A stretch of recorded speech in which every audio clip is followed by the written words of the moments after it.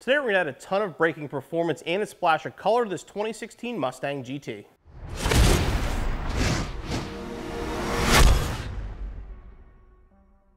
This is a 2019 Mustang Bullitt original equipment brake upgrade kit. This is going to fit your 2015 through 2017 Mustang. Now it's designed for your 15 through 17 base GT or for your performance pack EcoBoost. It's not going to fit the V6 or the base model Eco. These are the original equipment brakes found on the Bullitt, include the red 6-piston calipers for the front, matching red rears, along with new 15-inch front rotors, the 13-inch rear rotors, and every piece of hardware needed for installation. For this installation, a lift or a jack and jack stands, 1/4-inch ratchet, 8mm socket, 3/8 ratchet, 6-inch extension, 10mm socket, 13mm socket, 14mm socket, 15mm socket, 18mm socket, mallet, 9mm wrench, 10mm wrench, and a 13mm line wrench.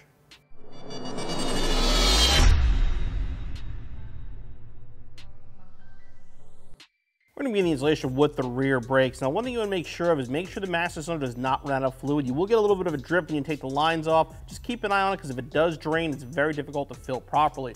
First thing we're going to do though is remove the standoff here for the e-brake and the one over here for the brake hose.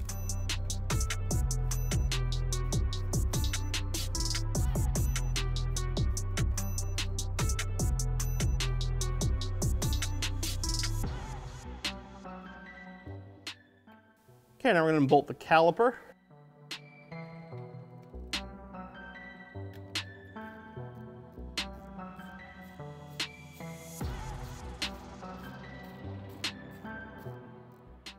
Don't remove them all the way now, just get them loose.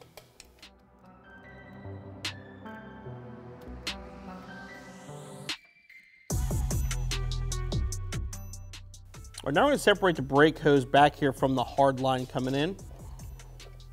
Make sure you have a drip pan underneath because you will lose a little bit of fluid.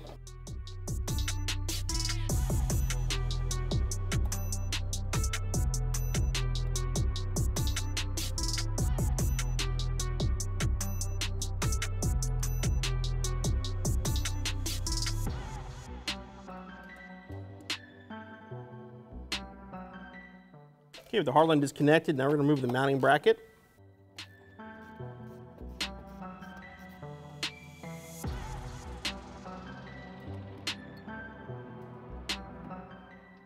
Okay, with the line bracket off, now we can remove the bolts to hold the caliper to the bracket. Okay, pull the e-brake cable off. You want to turn so you can squeeze these two plastic tabs and pull it through.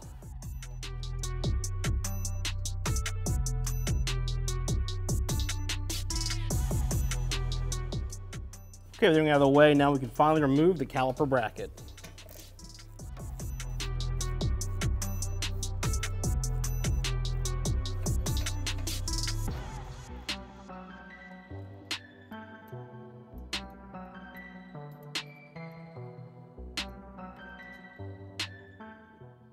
Okay, now we can remove the rotor. Sometimes it'll pop right off.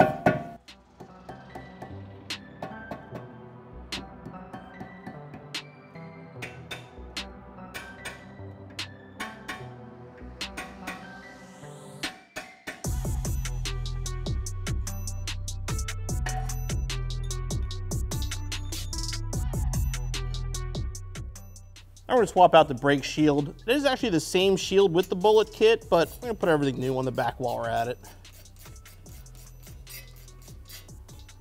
And now we'll install our new shield. Okay, now we'll put our new rotor on.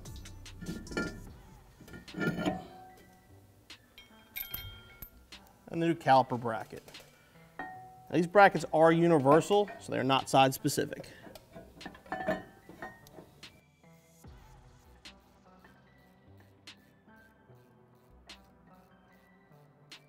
Okay, we're going to transfer the pins over to our new caliper brackets. What you want to do is basically grab the base of the rubber gasket here, pull and pop them out. Put a little fresh grease on them.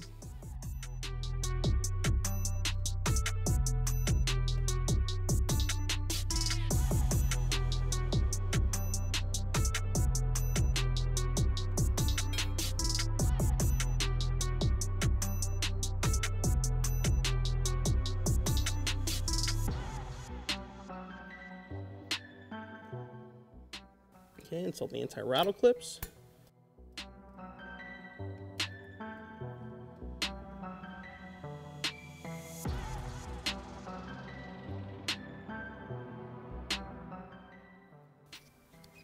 Okay, now we're going to put some of the moly coat on those before we install our new pads.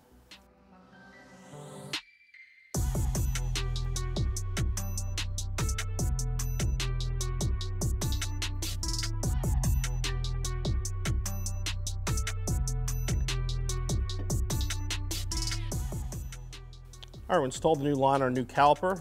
Make sure you have a washer on both sides.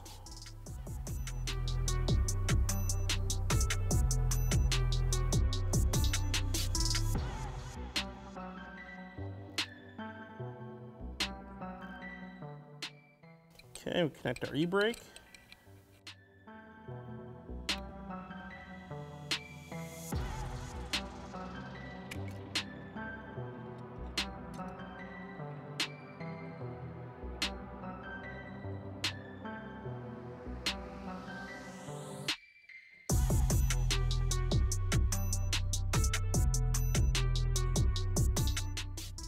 And then once you get the bolts started, tighten down the calipers.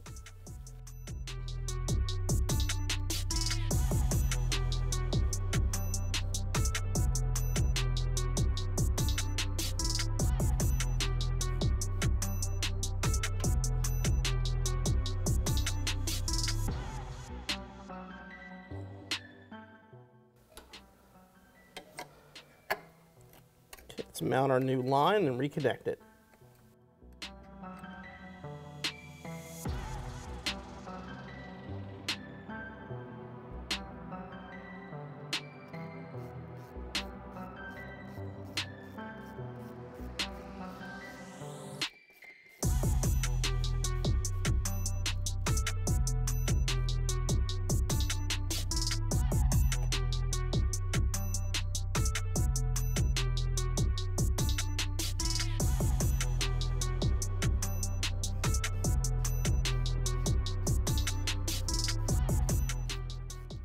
Get everything tight, we can remount these two standoffs.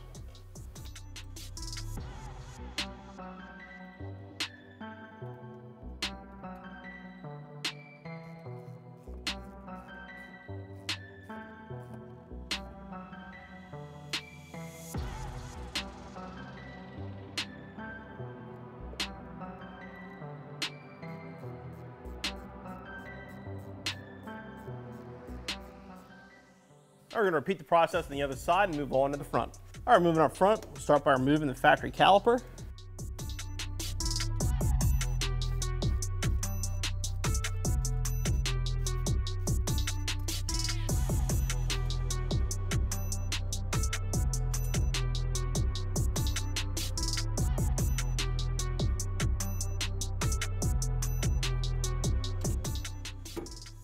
And now we'll remove the rotor.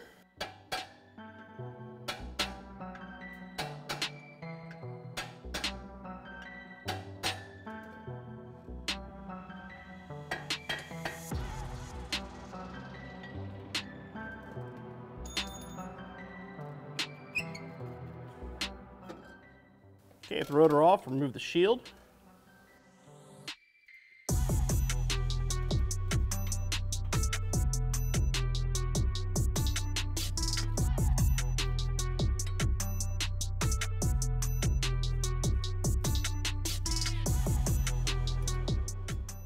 Okay, now we're going to install the new splash shield, which obviously is much smaller than the original.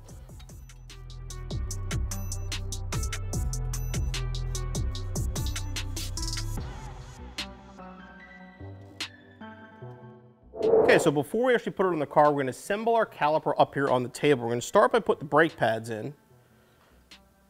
These are going to fit basically on the outside end here.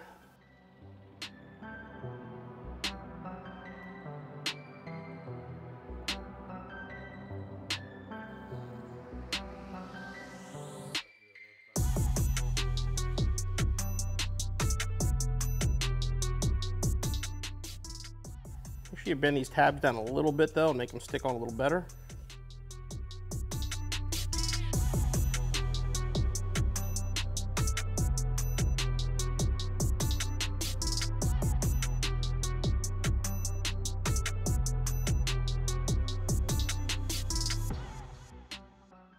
Okay, the pad's in, we'll flip it over.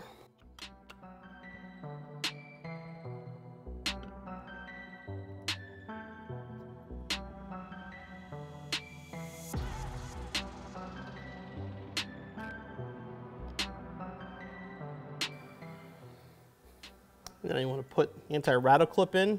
If you look closely on here, you're going to see there's an arrow. The arrow is going to follow the rotation of the rotor. So being this is our passenger side, it's going to basically point in that direction.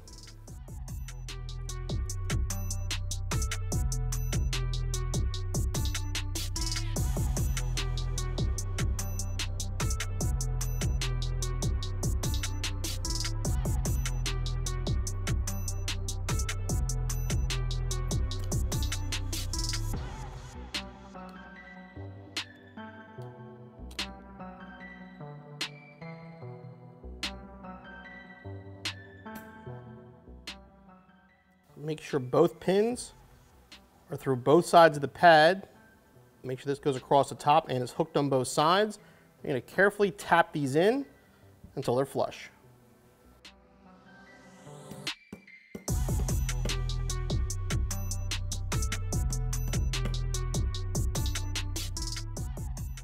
Okay, now we're going to install the line.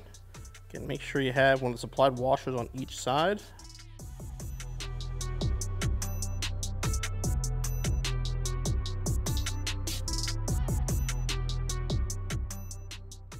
Put a little thread lock on, just make sure it doesn't get up where the hole is.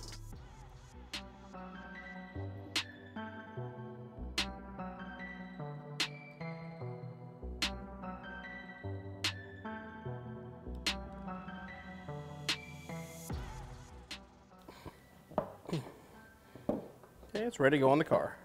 Okay, with our new Brembo caliper prepared, now we can remove the factory line and caliper.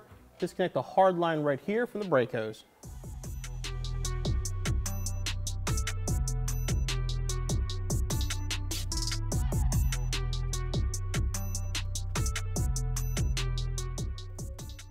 Again, make sure you got a drip pan below that. Now you can remove the bracket.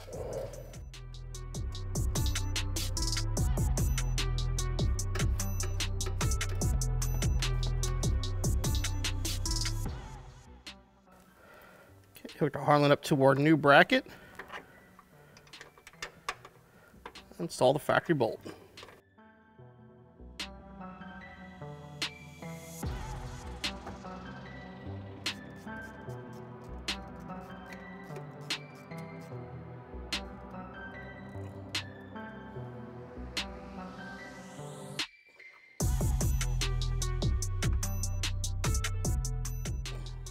Okay, with the line connected, now we can install our new rotor.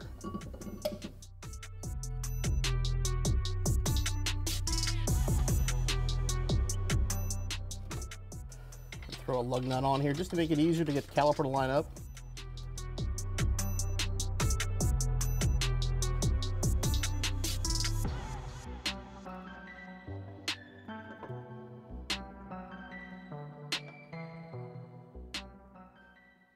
Okay, and install the new calipers with the original hardware.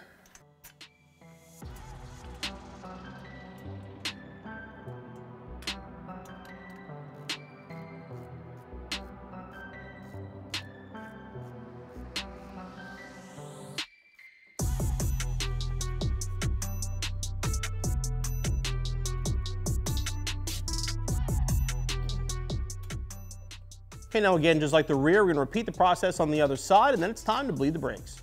Okay, bleeding the brakes is definitely going to be a two-man job unless you happen to have a speed bleeder. So what you want to do is start with the brake furthest from the master cylinder, have somebody release the bleeder valve while you pump the brakes, and then hold to release the air. Okay.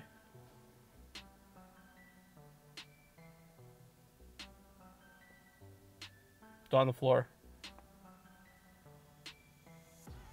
Now you've done both the rears, we're going to do the fronts again. Start furthest from the master cylinder. Make sure between wheels, between brakes, you check the master cylinder so it doesn't go dry. You should give it about 3 slow pumps, then sort of hold it. It will keep going to the floor, that's normal. After about the 3rd or 4th try, the pedal should get firm.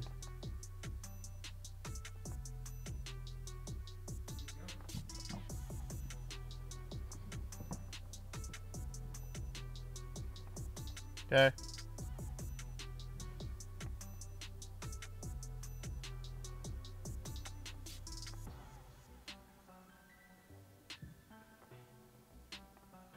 Again, make sure when you're doing this with the fronts, they do have 2 bleeders. So you want to go back and forth.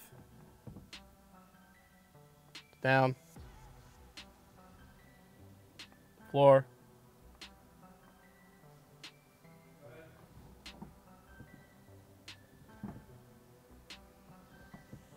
Okay. Floor.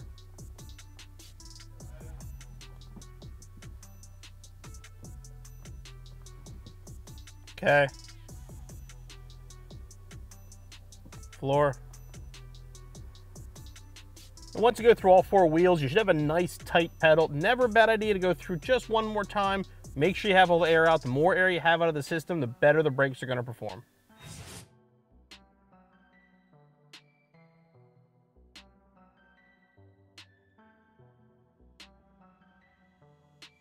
The Brembo brakes are going to make this 2016 Mustang GT stop a lot better. That pop of color from the red Bullitt calipers really looks good behind the Shelby wheels. Now, as far as the installation goes, this is time consuming. I'm not going to say it's terribly difficult, but give yourself about 3 to 4 hours. Be back on the road in no time. Hey guys, hope you enjoyed that video. Make sure you click on the CJ button so you subscribe for future videos, and click the corner up here for more videos for your Mustang.